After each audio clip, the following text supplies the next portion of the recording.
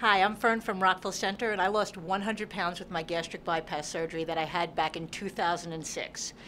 It was something, I was 260 pounds, my knees and my ankles were ready to give out. I felt like I was 65 years old. I didn't know what to do to get out of my own way.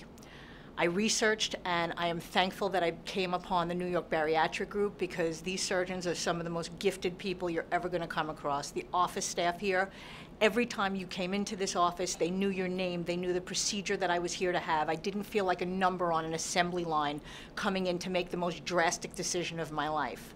It is the greatest thing that I did, because I am now 100 pounds lighter at the age of 46 years old. I was 40 when I made the decision to have it, researched it, and by 42 had the surgery.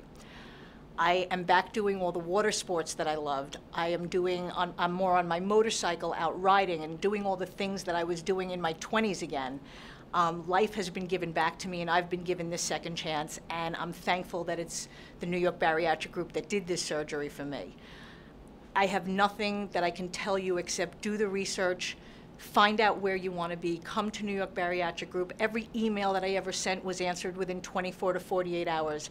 Every phone call that I left for the surgeons was called back within 24 to 48 hours. There's always someone here to help you, to answer your questions.